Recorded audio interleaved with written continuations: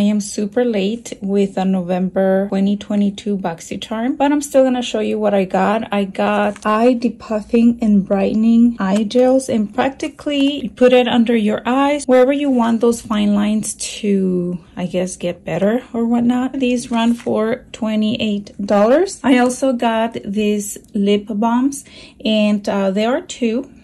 Now they have different flavors. This is mango, and then you have cherry. And the one on top, that is the cherry one, and the one at the bottom, that is the mango one. They do smell really good. The price for these two is $16. And then we got this face palette. I believe this is the second one I get from Ofra.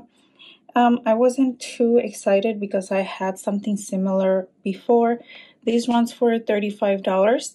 Now I also got this lip liner. It looks like this. It is a retractable one. I'm gonna go ahead and swatch it in just a minute.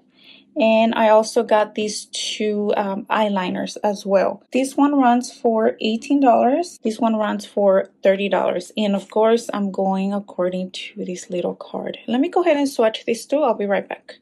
So this one on top is this one. That is the lip liner. And then I was actually very surprised with these eyeliners. You can see the blue and the bronze one. And those are very, very creamy.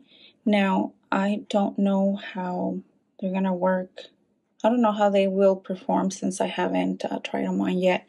But anyway, this is what I got for November. This is what I got for BoxyCharm December 2022. So let's go ahead and get started.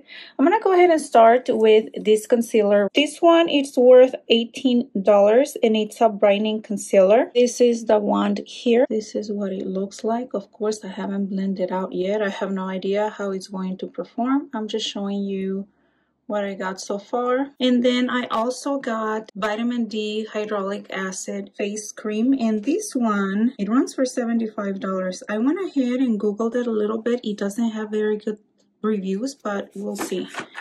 And I also got a lipstick. This lipstick is from IBY Beauty, and it is in the color Social. This is the swatch for it.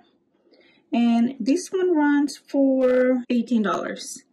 Okay, I also got beauty blenders. I'm not too crazy about the beauty blenders. I have so many. I'm like, they probably could have put something else in there, but $18. And the last thing I got was this mascara. This is how the brush looks like. It is from Lawless, and it runs for $25.